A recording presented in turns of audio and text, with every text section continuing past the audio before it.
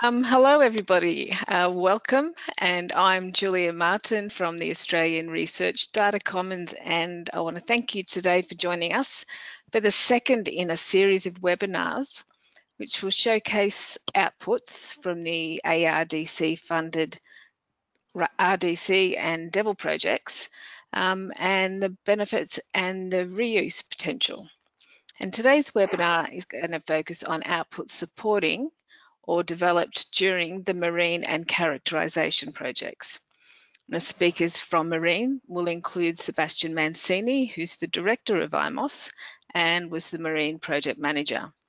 We've got Tim Langlois, the Senior Ecologist from the University of Western Australia and Marine Project Stakeholder. And Ari Freudman, he's a software engineer and project lead and developer.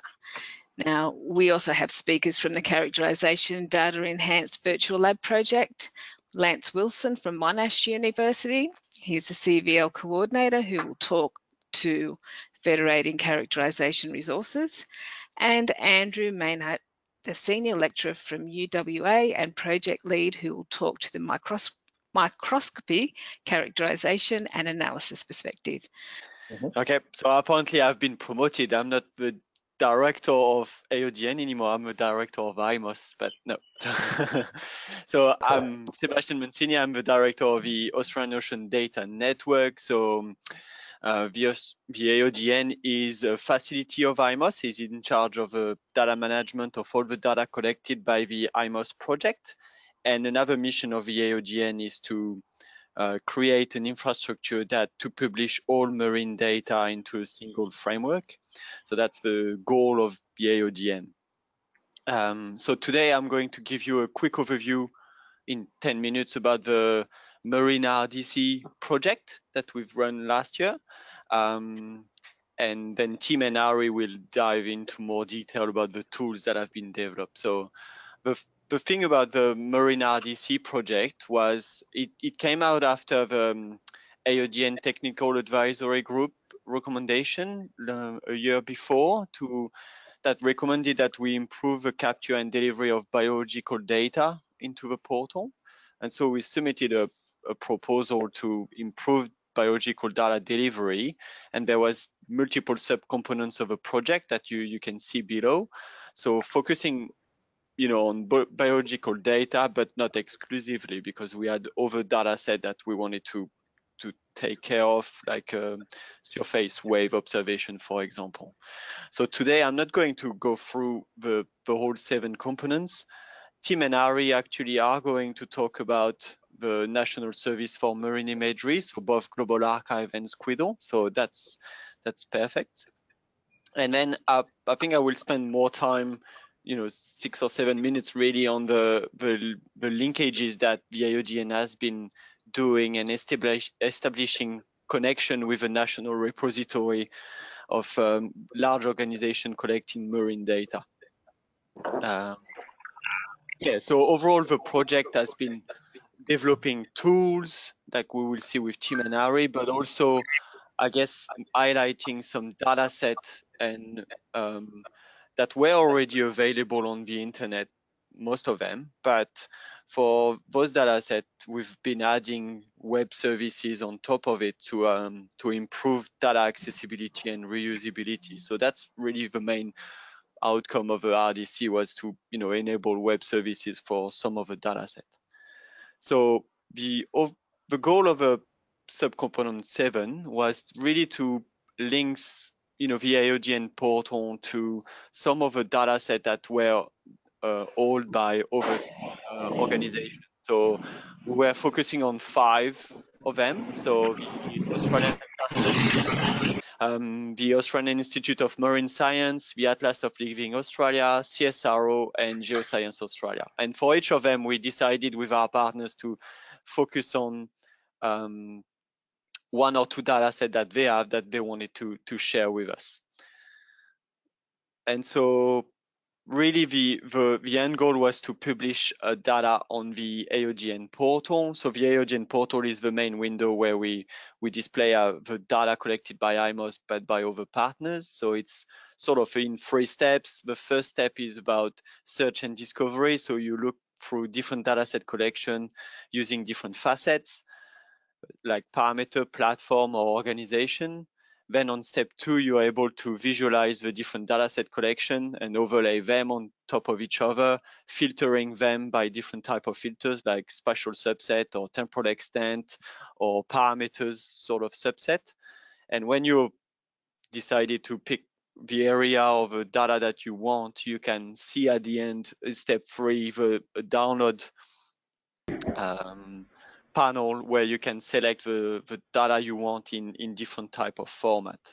So that's really the focus of the AOGN portal in recent years has been about search discovery, but also access to the data, really for the user to really download the data at the end of the system.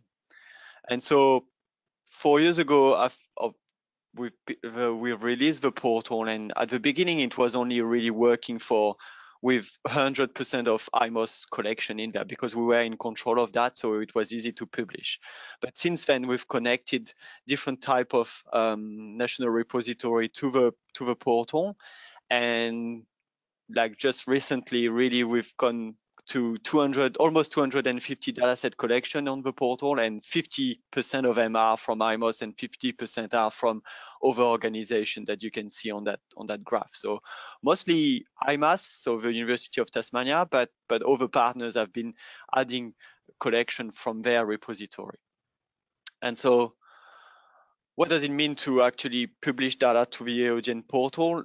The portal really is just the window to show the data, but it consumes web services. So it relies on metadata standards like the ISO 19115 for the search interface.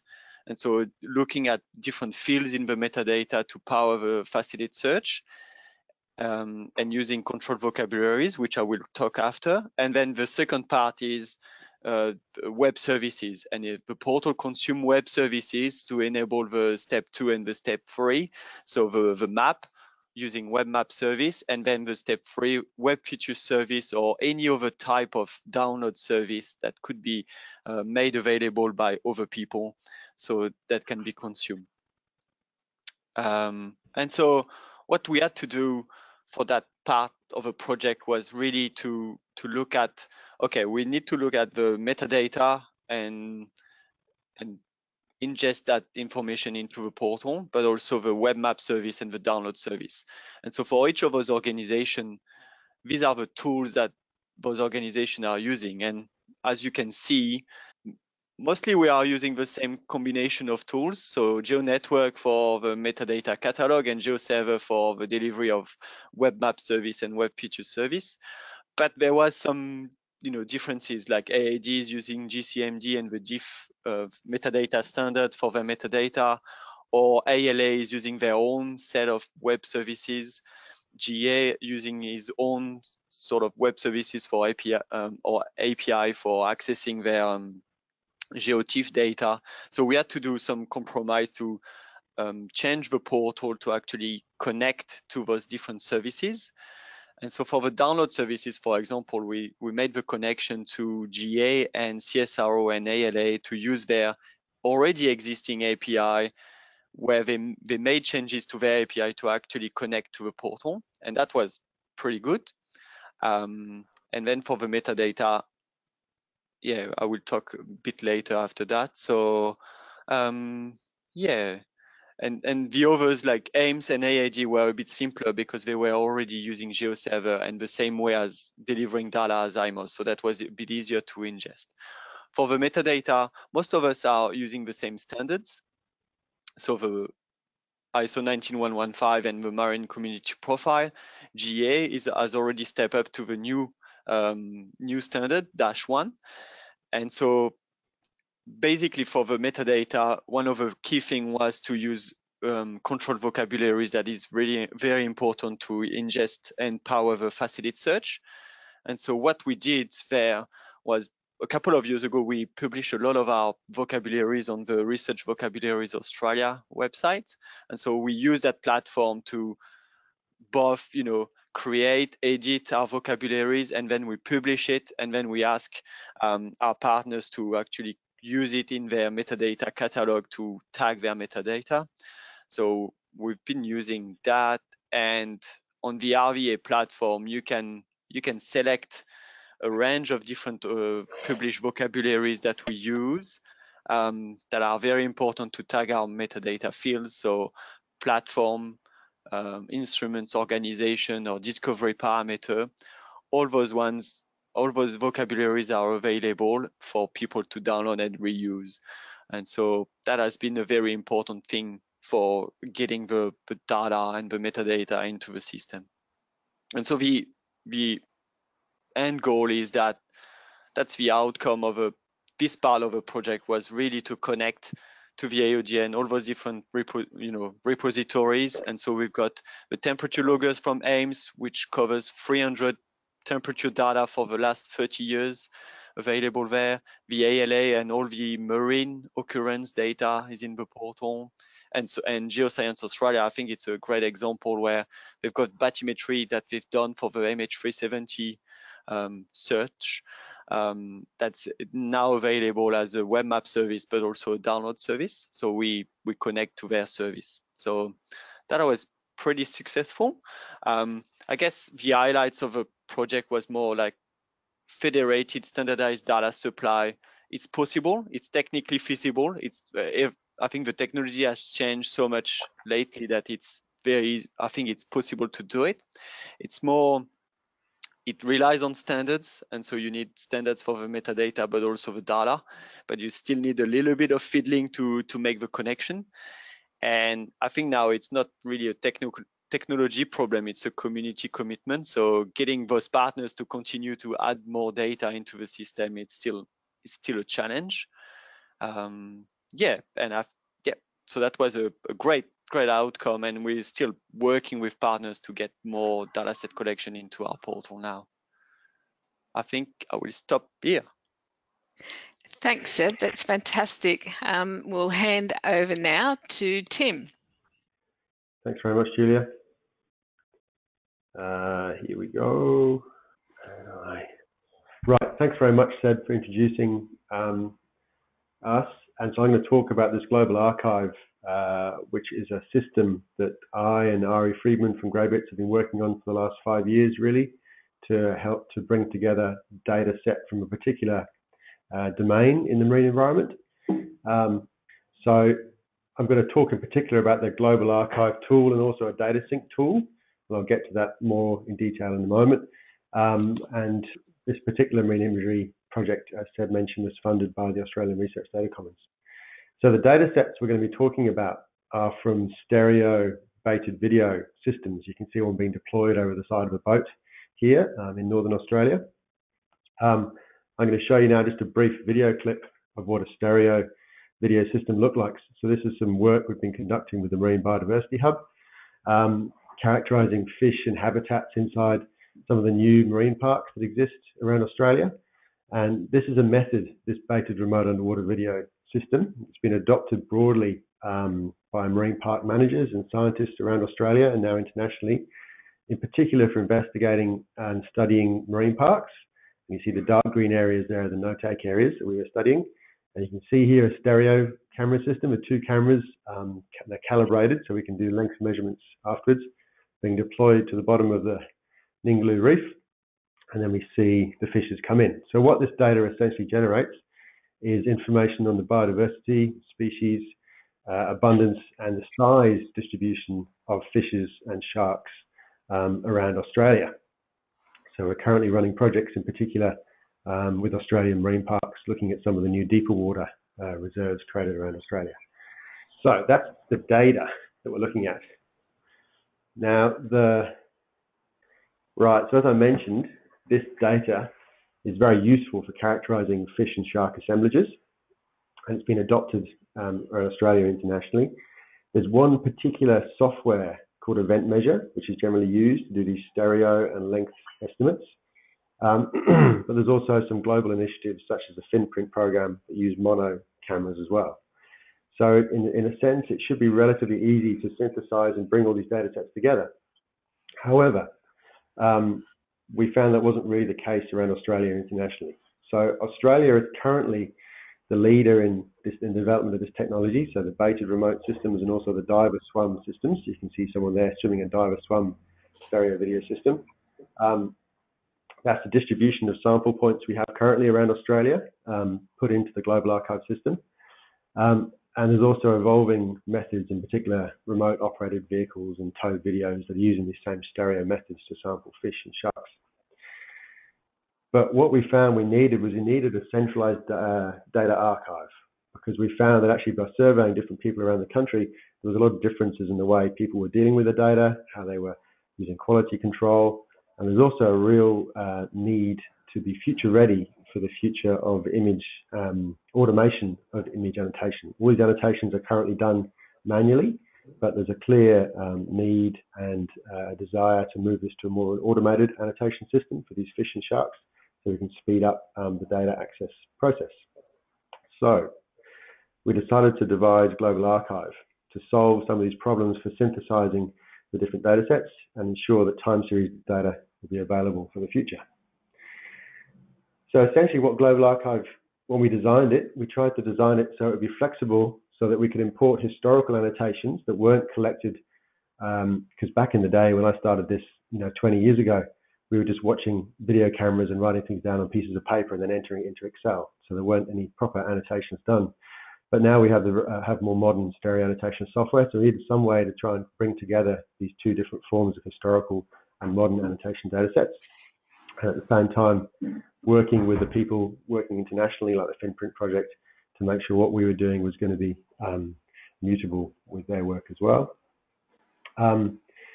We chose to take an approach of having a custodian for particular projects that were uploaded, and then organizing the sampling events as campaigns into projects, and then also enabling the metadata to be all metadata is public and so discoverable in the system, with the option for making the complete data set open. Now we took this approach of developing this sharing procedure because we're trying to move the marine ecological community towards an open data approach, but sometimes it's a bit tricky, and sometimes they're somewhat not always forward about sharing data and making data sets open. However, by creating this system, we've enabled people to build trust in the idea of sharing and collaborating and making data sets open. So, for example, this model doesn't really follow an ARDN sort of best use model, in the sense that not all the actual annotation data sets are open, but all the metadata is public. So everyone can see and discover data and request custodians to share the data sets with them. And so currently we've reached out to custodians around Australia and shared 22,000 stereo grub deployments into a synthesis of data sets around Australia. And this is helping us to build trust and build the idea of making these data sets more open and available to everybody. Just briefly, I'm just going to outline and try and illustrate how Global Archive has changed the acquisition of this data. So the old situation used to be we'd go in the field, collect this wonderful video footage and analyze it with Event Measure. And then from that, query some summaries of the data and then use Excel to make some plots and make some reports and maybe put it in a database. And it might have had some form of metadata associated with it. Might have used R, maybe. But this led to a really unfortunate fog of error where we really weren't sure about the QA/QC in the data, and we couldn't ever go back to the original annotations. So the whole objective of Global Archive has been to try and close this loop and also remove this problem of these important data essentially sitting on people's hard drives on their desk around the country and not being backed up adequately. So the new workflow we now have with Global Archive and SyncTool that Ari will introduce in a minute. We use SyncTool to back up the imagery to a national repository, and we have this working. We've been carried out some pilot workshops with people around Australia, and this works really nicely. We use that to also create a metadata standard, push this into Global Archive, the raw annotations from Event Measure. So we're maintaining a link to the raw annotations as closely as possible, and then have queries coming out from Global Archive and into a data analysis framework. And currently we have our QA/QC sits in R and then feeds back. It gives us a list of things we need to go and check in the event measure annotations, and then feed that back through SyncTool into Global Archive. But in the future, we're hoping to move this QA/QC very much into the sort of SyncTool Global Archive step, so that we don't have to keep doing this loop. But at the moment, this is a good feedback loop that works quite well to QA/QC the data sets and then produce reporting. So we've removed the fog of error we previously had. We've now working with partners around Australia internationally to see how this best fits into everyone's workflows. And so this is my first example of reuse and sort of the motivations for it. We've just put in an application to the Transformative Data Collections grants with ARDC to run some national workshops and create some Global Archive champions, following the model used by EcoCloud, the ARDC project. We've got all state marine conservation agencies and fisheries management agencies that are using the stereo-brub technology. They want to adopt the Global Archive workflows we've developed. And the reason for that is because they see that it allows them to sort of meet best practice standards, also allows them to save time. Had a great quote from a researcher in New South Wales recently. He said, you know, we were running a workshop with him. He said, this obviously took you a long time to develop, and it's going to save us a lot of time in work and effort. And then also people want to move towards this workflow because they can use the SyncTool to back up their imagery to the National Archive and give them another backup for this important imagery around the country. Internationally, the Global Finprint Project, which has been funded by the Vulcan Foundation through Paul Allen Philanthropies, they're an international project that's collected 18,000 samples around the world of fish and sharks using similar methods, and they want somewhere to host their data that's going to be open and also enable a synthesis with other data sets. So they want to upload the data onto Global Archive and maintain the annotations in the truest form as possible.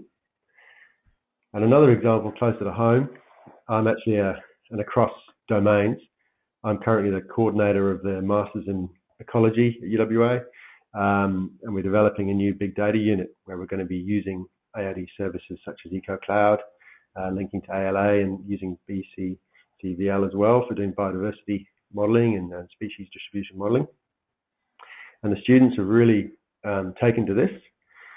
And as part of this new big data unit, we're actually proposing, because in marine ecology and in our ecology discipline in general, most of the master students that produce a thesis and are trying to submit it to a journal, at the moment, these journals aren't really requiring any evidence of a reproducible data analysis workflow.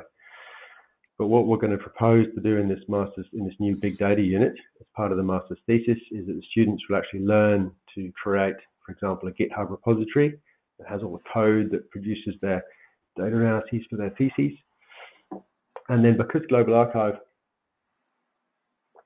was built in a really flexible way that allowed us to actually ingest historical data sets that had a variety of different formats, we are proposing to use Global Archive at UWA to actually hold and archive all the data sets the students produce, which could come from a range of different methods and sampling approaches. But because of the flexibility of Global Archive, we'll be able to host the data sets on it and then link to their GitHub repositories and create truly reproducible research, which I think is going to be a good skill for these students to leave UWA with. Yeah, so thanks very much. That's everything I had to present on that. Any questions? We'll keep questions to the end, Tim, and it's now over to Ari. Hi, thanks. So, Tim, I had actually thought that you were going to be talking about SyncTool. So I don't actually have any SyncTool slides in here, although I do have something at the back that at the end that ties it all together. So anyway, we can. So I'm going to talk about another online platform called Squiddle Plus. It's built on the same underlying architecture as Global Archive, so it's very similar in many ways, but it's targeted towards an end-to-end suite of tools for data analysis. And so it was built with funding support largely from the Schmidt-Ocean Institute, and also now IMOS is going to be funding some further development of the tools. And it's designed for the exploration, management, and annotation of images and video data. It's also built to integrate with machine learning tools.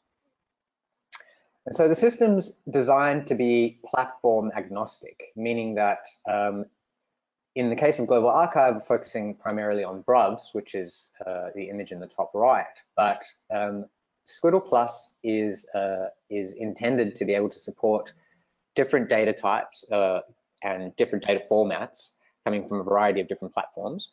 And the idea is that it ingests all this data through a flexible data ingestion API, which supports multiple different data types. And it speaks heavily to the idea, both of these platforms, Global Archive and Squiddle, speak heavily to the idea of data reuse. The examples in this slide here are all marine based, but there's nothing specifically marine about the Squiddle Plus platform. In theory, it could be extended to other data sources as well. So one example of a data source, just to give you an overview of the system briefly, is shown here. This map gives you an idea of regular repeat surveys that have been collected by the Integrated Marine Observing Systems AUV node. Most of these surveys are done every year as part of the Integrated Marine Observing System, and there's a huge volume of spatially and temporally diverse data set with repeat monitoring. The biggest issue faced here is that the rates of data collection are outpacing the rates of possible data analysis. And so there's over 5 million images in the AODN repository, which Seb had highlighted earlier. And all of these 5 million IMOS AUV images have been imported into Squiddle Plus. So the data here is all discoverable through the platform and ready for further analysis within the platform using the tools that are all online. And so while the AODN is hosting the data, Squiddle Plus is making an alternative portal to access the data hosted on the AODN, and also providing tools to do analysis so that the data doesn't have to all then be downloaded and analyzed offline, where everybody's using their own sort of analysis workflow, and then try to reconcile that afterwards makes it very difficult for data reuse. And so Squiddle Plus has currently got over 5 million stereo image pairs from 683 IMOS AUV deployments across 49 campaigns, and every single one of the images that get uploaded, or media items that are uploaded, has associated metadata. So here you can see the images with associated latitude, longitude, depth, and a number of additional sensor data. And in addition to the data that's ingested, it also has various layers integrated into the user interface from external services. So again, as Seb mentioned, pulling in external data sources to provide sort of context, the way that the AODN is doing it, where they're integrating with these external data sources. Squiddle is doing something similar, and Global Archive does the same, where these map layers provide contextual awareness for the data contained in the system. Rather than trying to reinvent the wheel here, we're just sucking in data from these external data sources, providing a richer experience for the users. So for example, here the deployments on the map, underlaid by satellite imagery from Esri. We've got a map layer here from Geoscience Australia showing bathymetry, ecological features from the Department of Environment and Energy, geomorphic features from Geoscience Australia. And so in addition to these layers, we can zoom in and look at the individual deployments contained within the system, and we can query those deployments for further analysis. So the Squiddle Plus interface provides a tool for quickly searching through campaigns or filtering the data by depth and altitude, We can then go into further analysis of the data. So here's an example of how data might be analyzed within the system. You've got annotation tools to where you can select a variety of different methods for annotation, points or a grid of points or randomly distributed points. And you can also then search through multiple different annotation schemes, and labels can be applied. You can apply multiple labels per point, and there's lots of sort of configurations in the view, like adjusting contrast and brightness. And one of the main sort of core features of the system, which is really important when we're talking about data reuse and discoverability and collaboration and synthesis, is the problem of standardization. And so Global Archive does a really good job at capturing BRUV's data, where the annotation schemes that are used are relatively consistent because we're talking mostly about fish data. But in a lot of situations, particularly for benthic ecology, the annotation schemes that get used, the sort of vocabularies are very different. And so looking at this image of what I would call seaweed, depending on what annotation scheme you use, it might be called any one of these different things that are on the screen. So kelp, seaweed, macroalgae, Clonia radiata, canopy forming macroalgae. And so one of the things that Squiddle tries to address is this idea of standardization. And so what's been tried in the past and has failed several times before is to sort of say, well, we'll just introduce an annotation scheme and everyone will have to use it. And this cartoon highlights that quite well. So if you've got a number of competing standards and you want to make one gold standard to rule them all, what you end up with is yet another competing standard. And that tends to happen. So the way that we deal with this from within the Squiddle framework, or the Marine DB framework to be more specific, because Global Archive is part of the same sort of framework, is to provide multiple annotation schemes and to then link to be able to map between the schemes. So wherever possible, and it's not always a one-to-one mapping, but wherever possible, here's two different annotation schemes, and we can link these different data sets that have been analyzed using different annotation schemes by mapping the classification schemes to each other. And then this provides tools for exporting the data in consistent views and formats that can then go on to you can then reuse for sort of other purposes. So just to provide a bit of an overview of how things hang together, typically if you have an existing data collection program, the data gets uploaded to online cloud storage facility, as in the case with the IMOS AUV. That data then gets automatically synced to MarineDB or Squiddle, and Squiddle can then support multiple online repositories. So it's not just limited to being able to suck in data from one particular repository, but it can sort of interface with multiple repositories.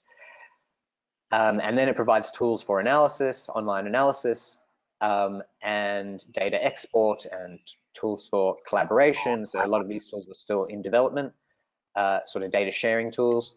And there's also the idea that you can provide multiple user interfaces for the same backend. So MarineDB is the sort of underlying infrastructure. Squiddle is sort of a science user front end, but we can also provide multiple simplified user interfaces for interfacing for citizen science projects or other types of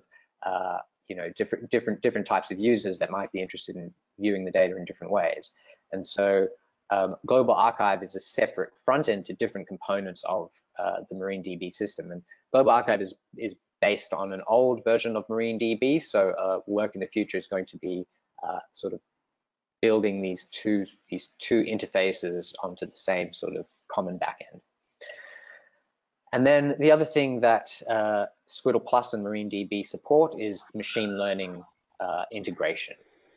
And so the machine learning sort of provides the promise of being able to then solve the problem of this data collection outpacing the data analysis.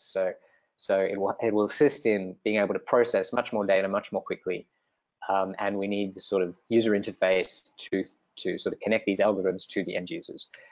And so one of the things that is a core requirement is that we don't want to be beholden to a single automated algorithm like some of the existing systems provide.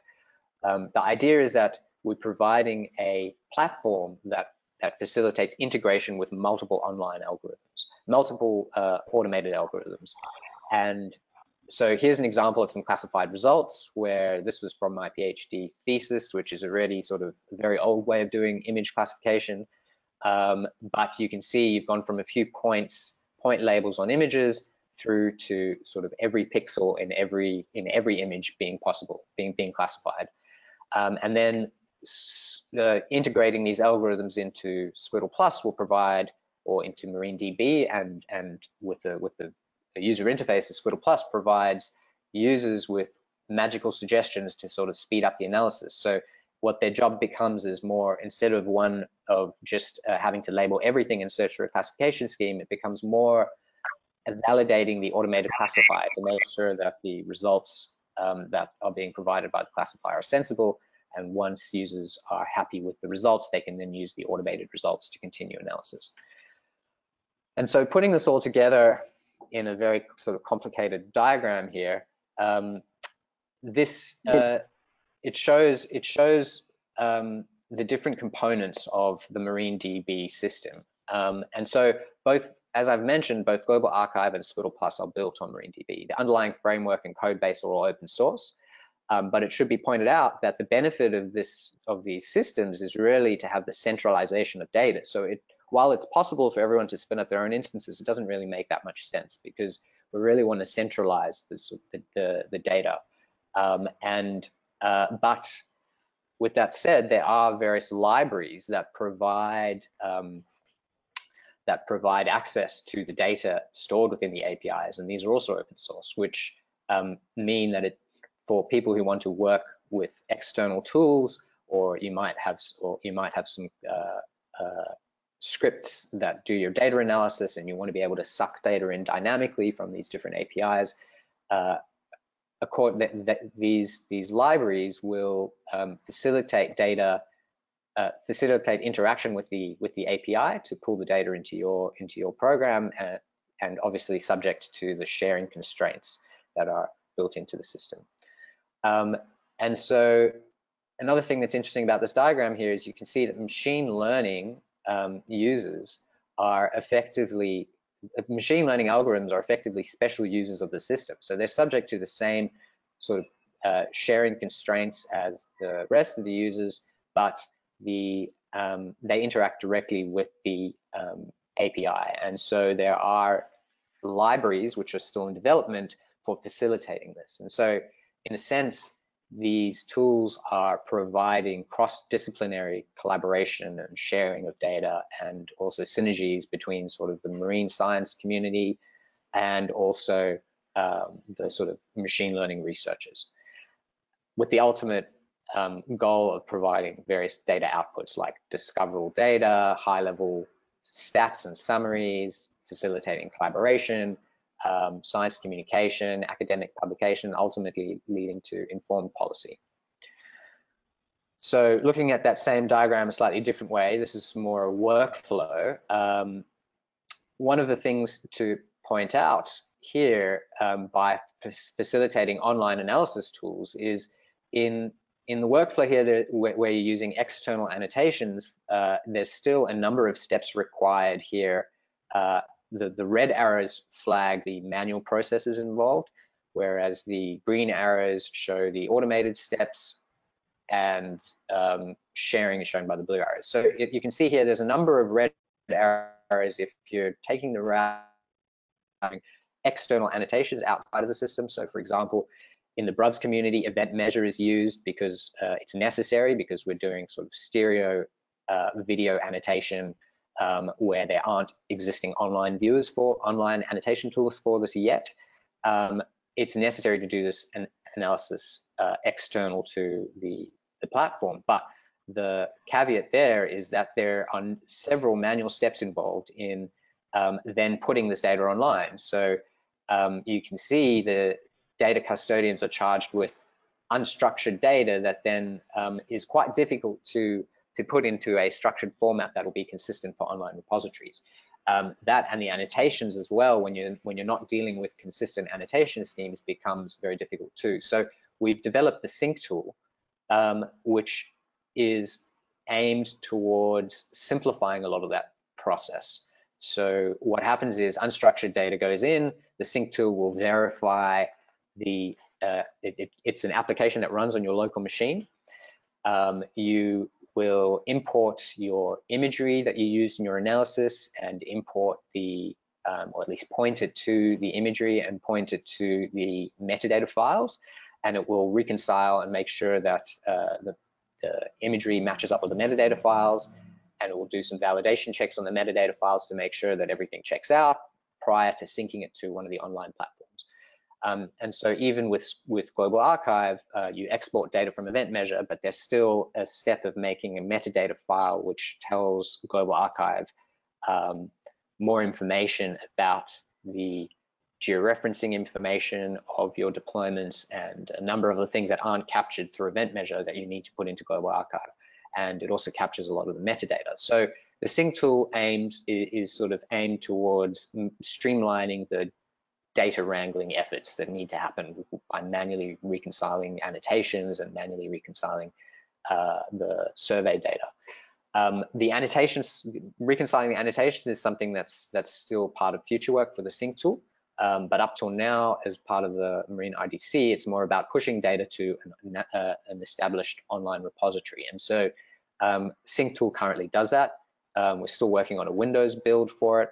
But just to give you a sort of comparison here, if you use the online annotation tools, it cuts out a large number of the manual processes. And so there's a manual process here which is involved uploading structured data to a data repository. And if you have structured data, like as in the case where you always have consistent metadata coming out of your data sources, like for the case of AUVs, the data can go into a data repository and everything is sort of streamlined and automated, and the manual step is the manual annotation and analysis of the data, but there's no additional sort of data wrangling needed to make the data discoverable and to do the analysis.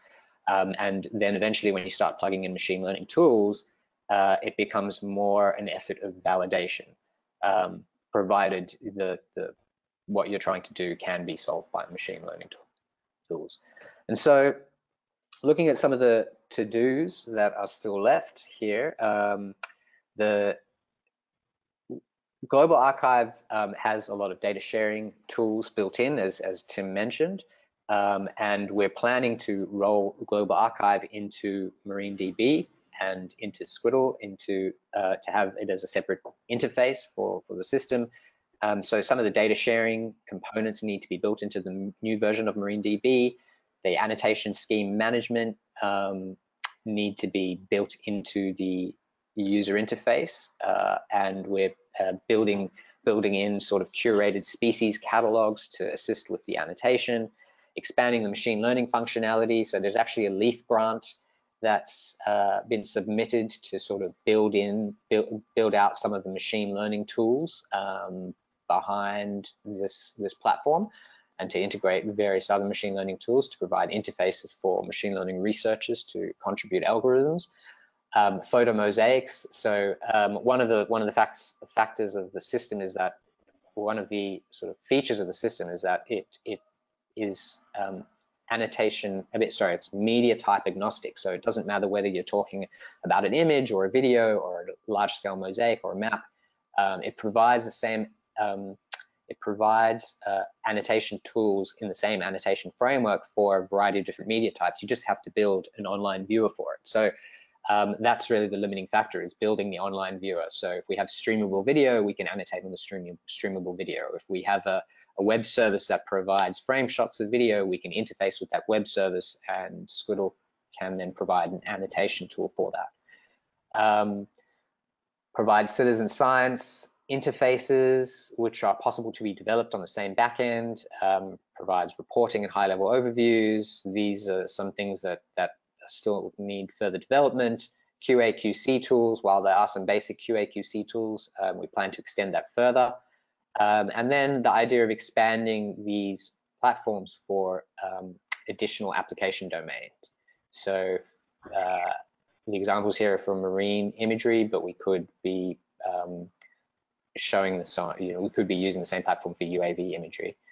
And then also one other sort of looming thing is work out long-term support and funding arrangements for sustainability. So one of the bottlenecks up till now has been user support, supporting giving the users data stewardship to help get data into the system, supporting users using the system, training users, also just responding to user requests. It really has been a bottleneck in terms of not having enough development support with this platform. Hopefully that's going to be changing soon. There is an IMOS proposal under consideration for expanding the development team, but there's still plenty more scope for investment in these types of projects. So I think that's what I will leave you guys with, and I think I've probably gone a little bit over time, but that's fantastic, Ari. Thank you very much. We'll go straight across to characterization, and our next presenter is Lance Wilson. All right, excellent. Thank you for inviting me along. So what I want to talk to you today is, and I'm probably going to get the two terms convoluted together, is the characterization virtual laboratory and the CDEVL. So the CDEVL is our data enhanced version of the CVL. And practically, we usually use the CVL as the short name for everything that we do. So just to give you a little bit of background on what the CVL is. So what we want to do for researchers is put all of their tools and their data in the one place. So that one place can be anywhere around the country, but what we're trying to do is ensure that any data that a researcher collects at an instrument around the country hits a system where the tools are there so that they can actually carry out their research. So that's what we try and do for the researcher. In terms of the project, the project view of the CVL is, it's a program of work where we have identified areas inside the characterization space where we can make a difference, where things that we can develop or coordinate can help them to carry out their research quicker. So today I want to talk about two main things. One is the reusable components that we've built as part of the CVL project. And the second thing I want to talk about is our journey in terms of federation. So what we've been doing at the moment is we began with one site and now we're up to 3 sites. And what I want to do is talk about how we've gone along that. So if we look at the reusable software and infrastructure, I want to talk through these in a little bit more detail as we go along. So the things that we provide in terms of the CVL, primarily from the user point of view, is a remote desktop environment. So the way that we do that is using a tool called Strudel and Strudel Web. Both of those software programs are bundled together, and there's a couple of services underneath, which I'll talk through in a second. The next thing that we have that is useful for people who don't have a repository technology in this space is MyTARDIS. So MyTARDIS is our general purpose repository, which we use for connecting all of the instruments and characterization, which span from things like the Australian synchrotron all the way down to sort of desktop microscopes.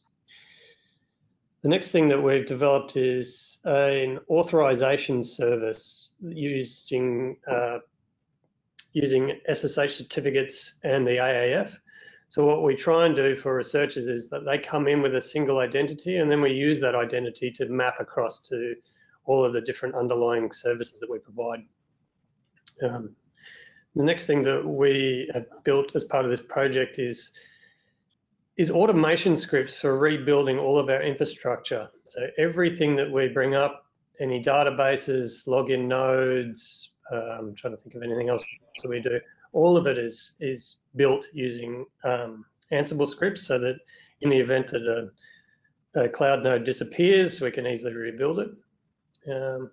Probably another really important one, which is useful for many people, is we've built some data repatriation scripts that are used to pull data back from ANSTO, and specifically this transsynchrotron. What those scripts are really useful for is if you have an API on the other end, these scripts are made to interact with APIs that are provided from research institutions, and this allows you to pull the data in a sane way. The last thing that is probably inherently reusable from this is we've been working very hard at containerizing every piece of software that we install in the characterization virtual laboratory. This has been an ongoing process. So in the past, we didn't do this because we were running in a different way. But now that we've moved on, so that this makes sense for us. So on this slide here, you can see there's a nice pretty picture of our desktop. You can see this is so that researchers, when they come in, they get an environment that looks reasonably comfortable, that they can recognize what they need to do here. And on that, you can see the top level menus are organized by community. So we support a whole range of communities on there. Neutron beam imaging, general light microscopy, cryo-electron microscopy is a really strong focus for us at the moment. In the background, you can see that there's a web interface, and that's the web interface that you get to prior to hitting the desktop, which I'll just talk through a little bit. So when I was talking about the authorization service and Strudel web, what those parts look like is this. So a user comes in and they see a web page where they get a choice to choose a remote system. So in this case here, you can see we've got CVL at UWA. We have a specifically branded CVL for the design house people. They use that, they click whichever one they want to log into, that then redirects to the AAF. That redirection then uses the AAF to create a certificate that gets passed around to all of the infrastructure parts. So from a user point of view, they don't need to see that they're authorized themselves around all the different parts. Once they've logged in, then they get presented with a choice about what type of desktop they want to run and where they want those resources to come up and who they want to charge those resources to.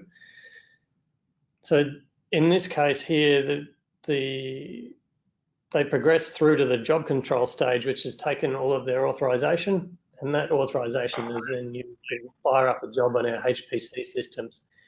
And that job is then either a VNC desktop or a Guacamole desktop, and that depends on whether they want to use the desktop client or the web version. So just to give some context about where Strudel's deployed, so we are now, we've been international for a little while and we're getting significantly more uptake around the country. So pretty much we've hit everywhere except for Northern Territory, I think, and I think we're still struggling a bit with New South Wales, but we're still running quite a number of deployments around the country.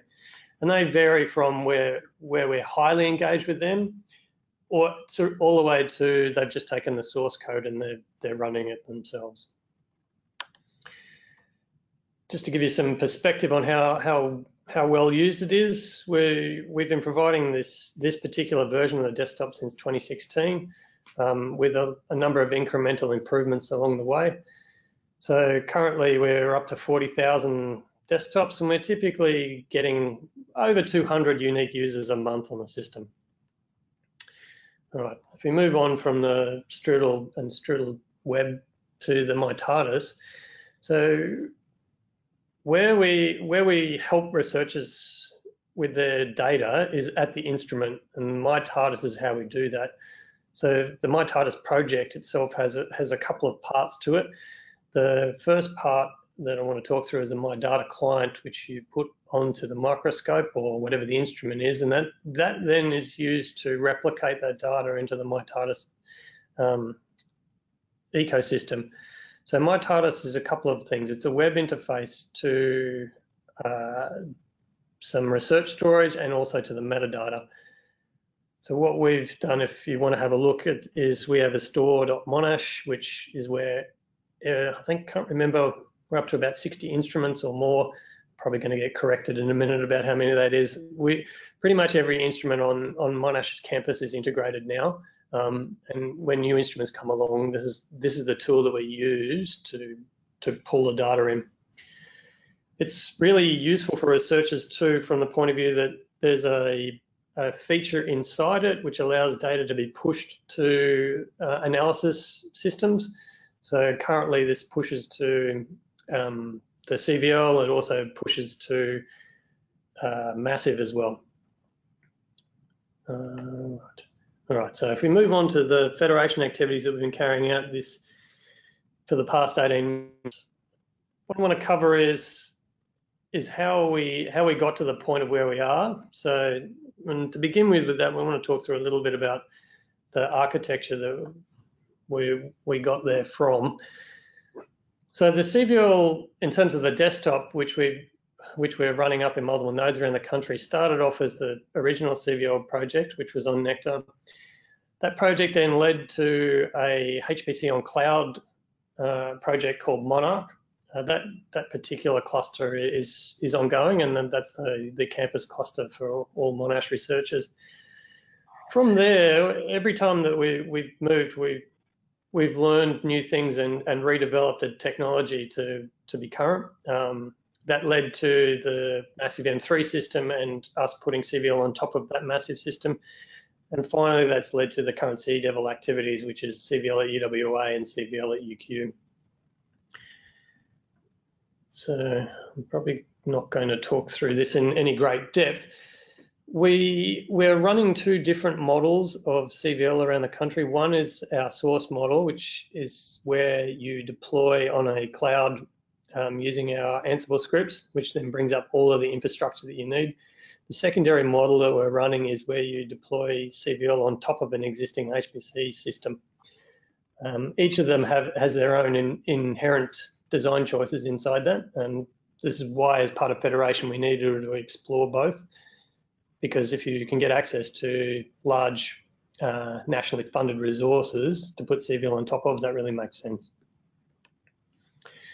So the architecture that we went with is how we've been running projects inside the characterization community, where we have really strong governance, where that governance is made up of the research community and the infrastructure providers, and that means that the things that we build are really researcher focused. That then leads down into the lead node, and in this case, I am the lead node. And where we do here is we're really trying to make sure that the things that we learn from our very large user community here gets deployed around the rest of the nodes around the country.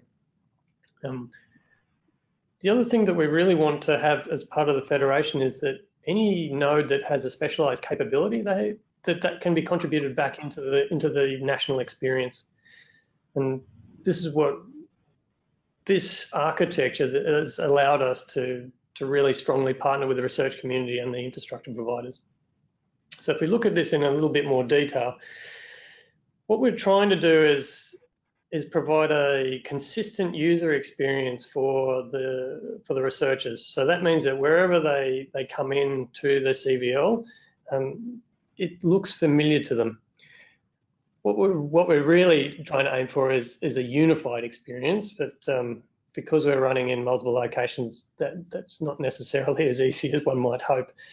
The primary thing I want you to notice with the detailed view is that everything that we do is based around a single identity for the researcher. I'll just move on from there.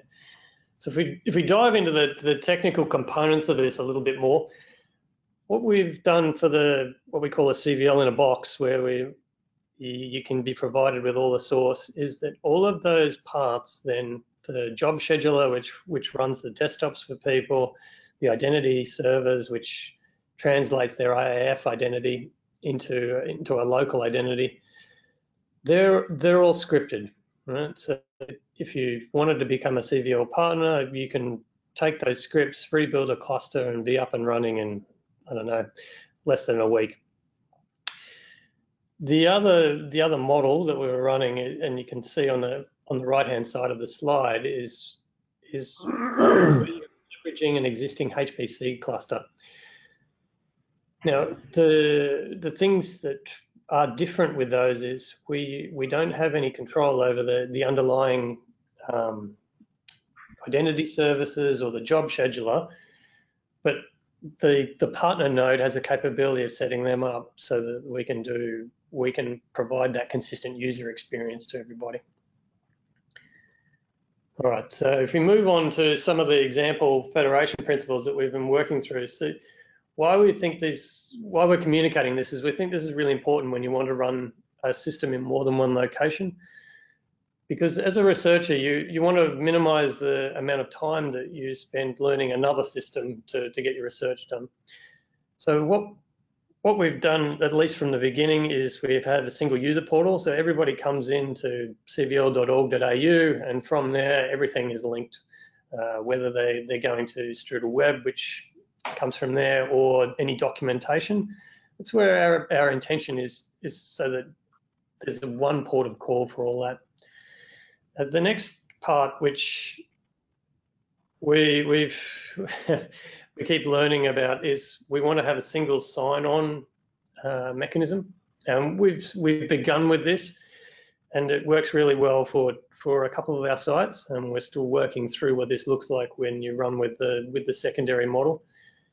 This means that users can get resources where they need them. So if they come in from the one place, and then they get all of their everything they need in the one spot. The other component probably that we want to talk through a little bit is the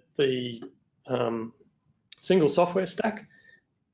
This is probably the biggest challenge for researchers in this space, is how do they get their tools where their data is?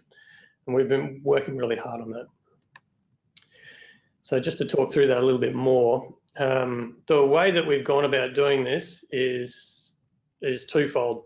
One is, if for the clusters that are running in the CVL in a box mode, it's really simple. You can replicate my entire software stack, and it pretty much just runs out of the box. That's really fantastic to get up and going. The slight tricky part with that is then how do you get support for new packages and things? And we're still working on what that looks like. The secondary thing that we've been doing is, for all of the software components that we identify now and the workbenches that we want to work on, we're making containers for them. So we have a public repository where those container build scripts are located, and the containers are also built publicly so people can pull them down and run them wherever they want. This work is really useful. If nothing else, the reuse of these containers and the technology that we use for them is important across all of the research communities. If you can package up your software in a repeatable way, and then people can use it, that's really, really good. Okay, so if we move on to the last bit, I suppose what I wanted to convey is the two really strong outcomes from the CVL project over the last 5 or 6 years is we've been trying to build reusable components that people can use for deploying remote desktops anywhere. We've also developed a repository system, which is pretty much, you can plug in whatever data you want to it. The third thing is the authorization service. We strongly encourage the use of this type of authentication because of the certificates that can get passed around. This allows systems to have passwordless logins for everybody, in that they take their AAF identity. The next thing that we'd be really happy to have people contribute to our software containers. The last thing too is we'd be really happy to talk to anybody about our federation experience. We've been trying to document how we've gone about that, how we have strong governance, how we've how we have the multiple nodes and how we have contributions from those nodes. We're really keen to talk to people about that. A lot of those materials are up in our GitHub under the Characterisation Virtual Laboratory. There is also a little, we're beginning it, that's where we're putting our training materials. So that probably covers it from me. Thank you very much, Lance. That was fascinating. And I will now pass over to Andrew. Okay, so I'm going to continue on to talk about the DeVL project, but I'm going to talk from one of the partners' perspectives, the Centre for Microscopy, Characterisation and Analysis at the University of Western Australia. My name is Andrew Maynard. I'm a joint Microscopy Australia and National Imaging Facility Informatics Fellow. The National Imaging Facility and Microscopy Australia both increase characterisation capabilities. Also senior lecturer and group leader for data management, analysis and visualisation at the Centre for Microscopy, Characterisation and Analysis. Okay, outline my talk. I'll talk briefly about what the CMCA is. I'll talk about our big data challenge. I'll talk about our path to adopting the MyTARDIS platform. And then I'll talk about how that's linked into our current involvement with the Characterisation Data Enhanced Virtual Laboratory project. So, about the CMCA. We're a university centre. We collaborate in microscopy and characterisation, research, supporting research excellence locally, nationally and internationally. We have some 48 different instrument platforms worth about $45 million Australian. We have around about 35 staff, more than 400 users. And our instruments enable us to characterise the continuum from atoms through to small animals. So that's instrumentation, everything from optical confocal microscopes, magnetic resonance imaging, micro CT, and so on. Partners in the centre include the Australian Nanofabrication Facility, Ozscope, Metabolomics Australia, and all those others I show on the right-hand side there of the slide. Importantly, we are the West Australian node for Microscopy Australia and also the West Australian node for the National Imaging Facility. And together, those organisations are in partnership with Euro Bioimaging through the Global Bioimaging Project. Okay, solving the CMCA Big Data Challenge. We have a concept of the user pathway in the CMCA. We have a researcher who will come to us with a specimen material sample that they want to understand, to characterise. They will talk with academic staff to figure out what would be the appropriate instruments to use to characterise, understand their sample. So that's the planning aspect of the engagement.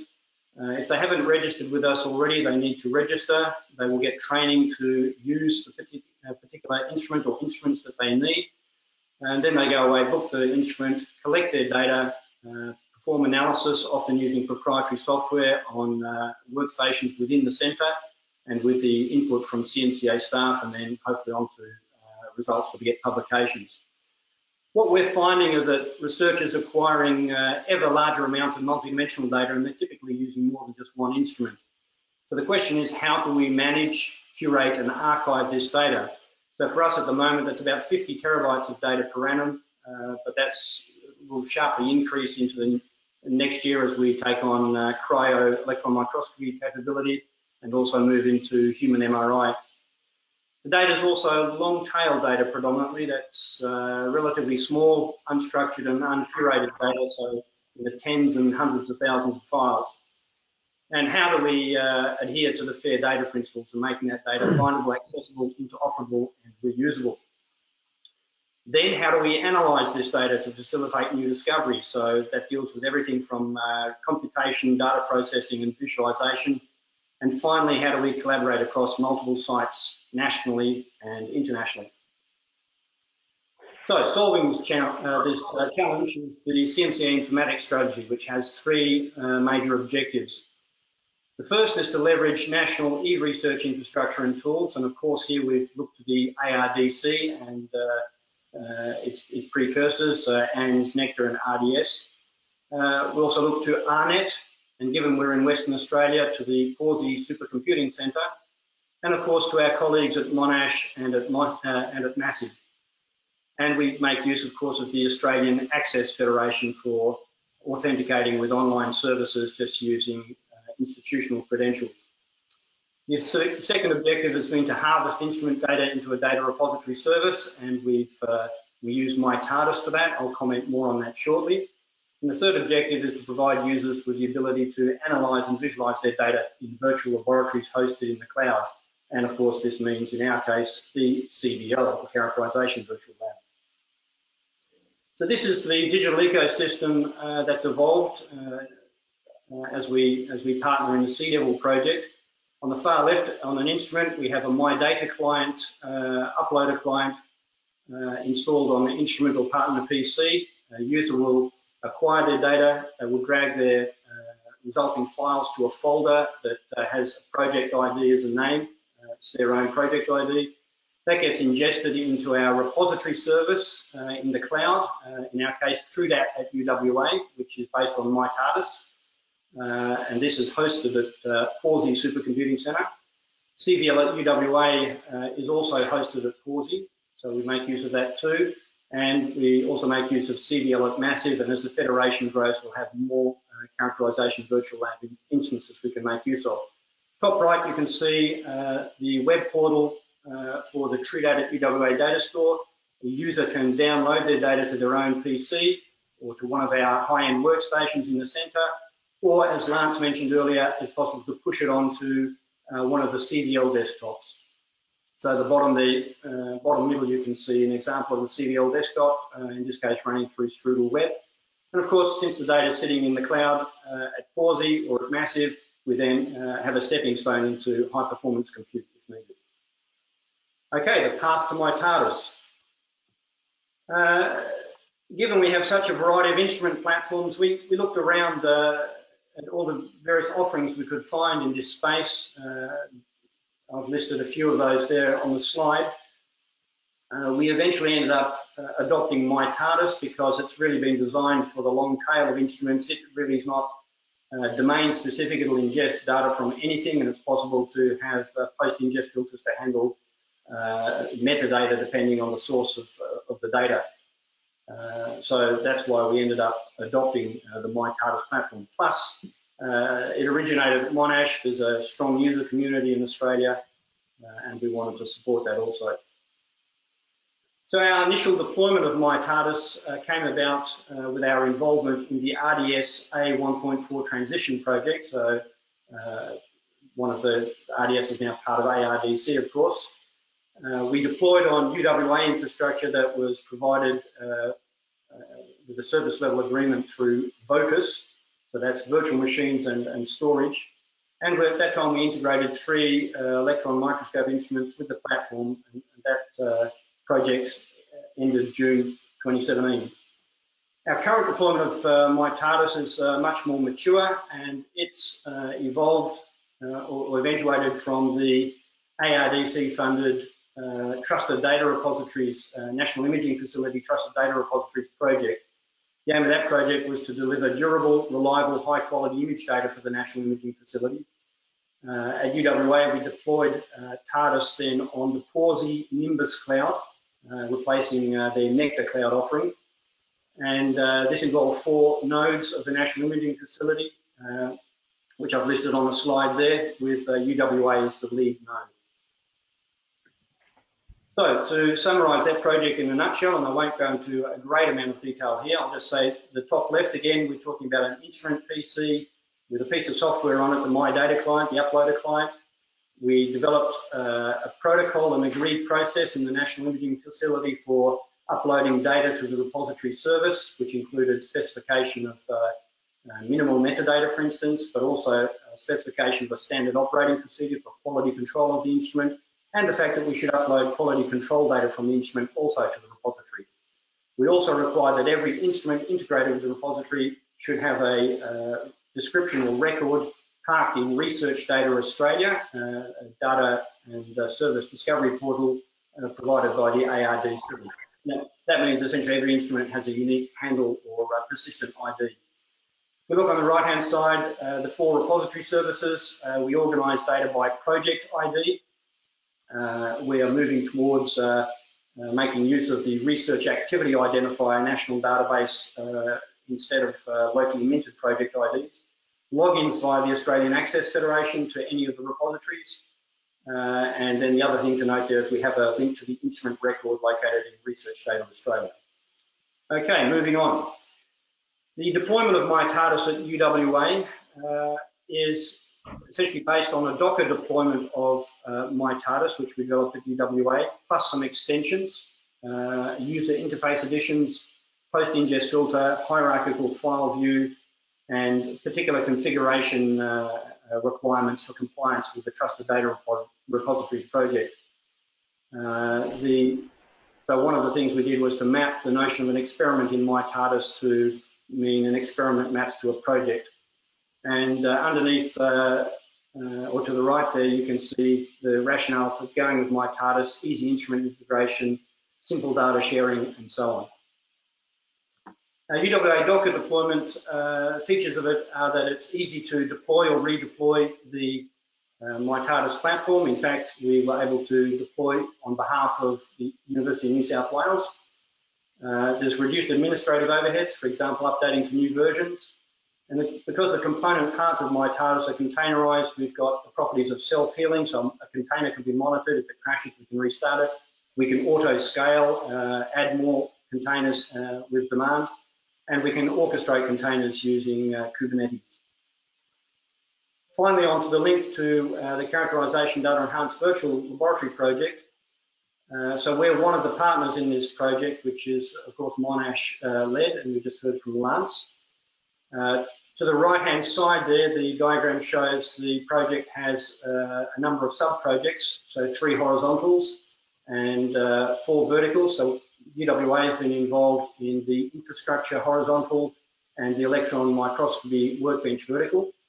So our involvement has specifically been to assist Monash with the deployment of CDL at UWA on pausing infrastructure, to integrate our repository service, TrueDat at UWA, which is based on MyTardis, with CDL at UWA, so to enable push-to functionality. And finally, to contribute software to a new electron microscopy workbench alongside our colleagues from the CMM at UQ, Microscopy Australia, and Monash. And the bottom right-hand side, just to refresh what Lance had said before, there's a snapshot of the CDL instance running in Strudel Web. The list of the applications menu essentially shows the individual workbenches, and I've highlighted one there called the cytometry workbench, and you can see all of the tools inside of that. So what we're adding to this is another one for electron microscopy, non-cryo EM electron microscopy. Challenges with the EM workbench have been, firstly, we had to undertake a survey of EM software tools across Microscopy Australia nodes. We discovered that many of the applications are Windows applications, and the CDL is inherently a Linux platform. So what we've had to do here is to leverage what we've done with the cytometry previous project and make use of the Wine compatibility layer to deploy applications such as Gatan's digital micrograph. Perhaps for the future we could look at a Windows virtual machine solution within the CDL. Another aspect is dealing with licensed software. So for instance, digital micrograph, there's a free version and a licensed version. So to deploy the licensed version, we need to have discussions with the vendor, Gatan. Standardizing containerization across the federation to ensure that we can each add containers to the workbench in the same way so that we have a common recipe. We've had some challenges in dealing with desktops that are CPU only and desktops with GPU capability, so trying to make containers work in both those environments. And finally, maintenance and support. You really need a community to support the workbench. So in the case of Microscopy Australia, with the nodes around the country and interest from the electron microscopy group leaders, we have that input, and we've got some champions, and that's essential to keep the workbench alive and software being contributed to it. So finally, summary and conclusion. The CDL itself leverages outputs from several ARDC projects, including the NICS Trusted Data Repositories project. Software from that project is available on GitHub. You can read more about the project on the National Imaging Facility website in the second link. The CMCA ecosystem now consists of CVL at UWA in beta, CVL at massive, which we make use of, and our repository service, TrueData at UWA. And I'll finish with a note on some federation challenges. The first is consistency of look and feel. That's essential if we want users to adopt the system and for each node essentially of the federation to offer the same look and feel of desktop. Integration of data repositories is important. So if I'm at UWA, I should be able to push data from the Pawsey repository to Massive, for instance, to CVL at Massive. Community support and champions for workbenches is essential. Ensuring availability, that a user, when a user wants to access the CVL, to have a desktop to work with, that it's there, that we have enough hardware infrastructure to make that happen, and that we can share that load amongst the federation. And finally, the last one, the toughest, I think, for us all, is how do we support this infrastructure to the future? So at UWA, for instance, that would mean a commitment from central IT to support the cloud services, TrueData at UWA and CVL at UWA. And with that, I say thank you. Thank you so much, Andrew. It's Jerry Ryder here from the ARDC. We've had a really diverse group of presentations today, and I thank all our presenters. I know we already have a couple of people that have questions or comments that they'd like to add. Leslie Wyborn, I think you had some thoughts around the characterisation project. Do you want to share those? Yeah. How can we plagiarise? I mean, sorry, reuse what you've developed? At a smaller scale, I'm speaking from Ozscope, and I work as sort of their helper on data, on their data project. And we're going to try and set up a geochemistry network. Now, we have a plethora of much smaller scale instruments at various laboratories in various departments, and bringing them together is the first issue. But once we do that, you've got pretty well got the back end infrastructure. You've got a lot of the problems that I can see we're going to have to do. So yeah, how can we reuse what you've done?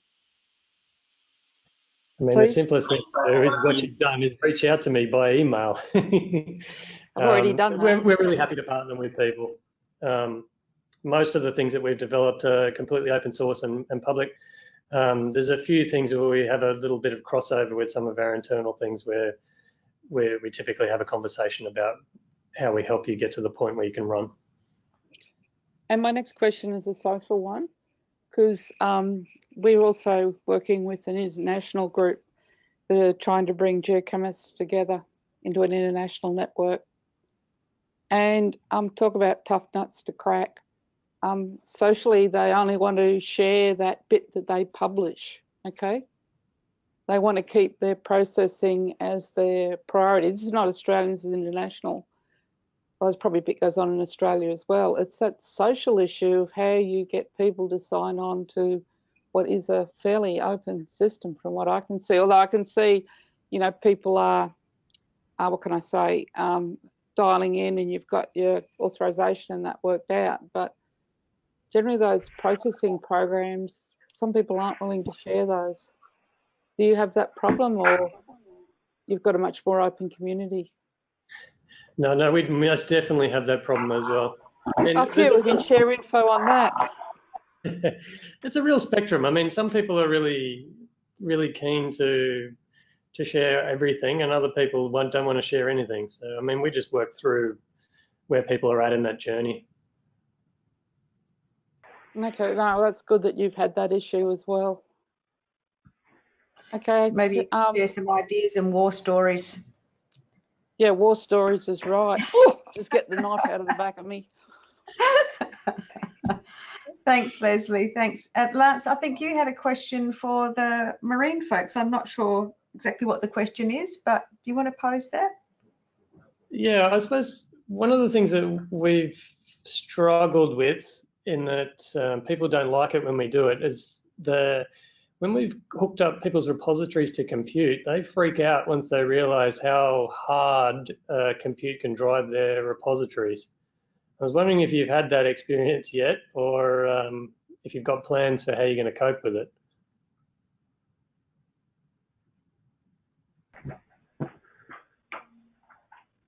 Sorry, I was just I muted. think that's Ari. Yeah, I was muted. I started talking, but you can hear me. It definitely is a concern. So the way that it's kind of set up is we can be running compute with the way that the libraries are set up. Everything is sort of communicating via HTTP, and the APIs are all sort of RESTful HTTP APIs. And we've had instances where we've run compute on distributed systems where the compute could be on you know, my local machine, but it could be pulling data down from AWS, and we don't need to really be pulling the data down as quickly, because the operations for doing image analysis, you're spending a lot more time on a single image, so it's not really taxing the repository as much as it's taxing the CPU or the GPU that's you're doing the compute on. So you need a high performance machine to be running these deep learning algorithms on, but you don't, or doing the training, but you don't necessarily need high throughput on your IO bandwidth. So we're kind of, and we've set up some caching as well to try and alleviate that. So if you're running a compute node to do some prediction on imagery, if you ever need, you know, we've set up some caching in the libraries to try deal with that, to limit the amount of throughput from the repository. But we haven't really experienced a problem where it's taxing the repository as much as it is an expense for running the compute on the cloud.